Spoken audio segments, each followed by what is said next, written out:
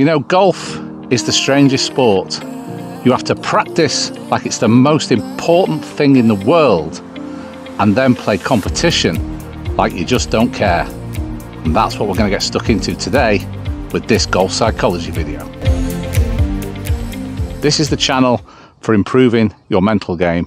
Please subscribe, please like this video, and also please get in the comments and let me know your thoughts as we go through this series. Golf is a lot more than just physical skill. It requires mental strength, focus, and determination. Most amateur golfers spend lots of time on their physical game and completely ignore the mental game. And if you don't maximize good golf psychology and your mental strength, no matter how much time you spend on the driving range, you'll probably never fulfill your potential. Now, practice is important, but also understanding the difference between practice and competition is also key to maximizing your mental game on the golf course. So, golf psychology wise, what's the difference between practice and competition? Practice is where you work on your technique, and it's very important that you identify the weaknesses in your game and you practice on those weaknesses. So many people, for instance, who are great at driving, go to the driving range and they hit drivers and they hit them as far because they like watching these balls sailing down the range and they're trying to impress all the people around them on the range, when actually you should be identifying the weaknesses and working on those. And the place to do that practice is not out here on the golf course. It is at the driving range, it is on your club practice ground, it is around your practice chipping green, it is on the practice putting green. And you practice as hard as you can, and you practice like your life depends on it to get better. So what about out here on the golf course and in competition? Well, it's the total opposite of practice. When you're on the golf course, and in particular playing in competition, you have to play like you completely don't care. You have to trust that the work that you're putting in on the driving range and the practice ground and the practice chipping green and the practice putting green is going to pay dividends when you come out on the golf course, but you just have to let go and just go into a automatic mode. Why do we get anxious in competitions or anxious over a shot? It's because we're worried about the outcome. Why do we get particularly more nervous when we've got a hazard in front of us? It's because we're worried about putting it into that hazard.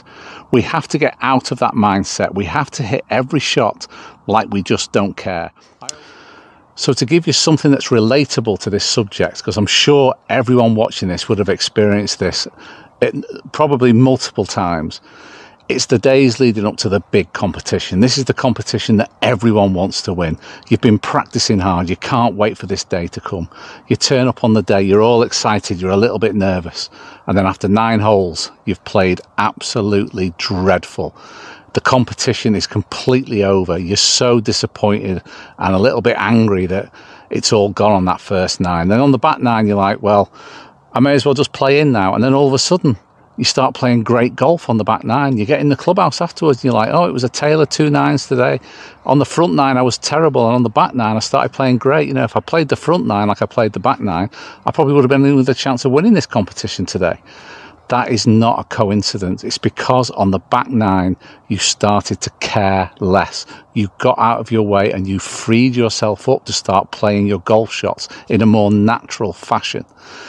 It's that mindset on the 10th tee in that circumstance that you've got to have on the first tee in every single competition that you play. I always say that when I get over a shot on the golf course, I have to try and feel like I'm just hitting it off into the oblivion. I'm not bothered about where it goes. I'm just hitting it off into space. Okay? So the rest of the videos in this series are going to give you methods to help you on the golf course to try and get that mindset of not caring. There's an amazing quote which was like a huge light bulb going off for me, and that quote is, on the golf course you should never be careless, but there's a massive benefit to caring less. And that is just an amazing quote, and it's so true.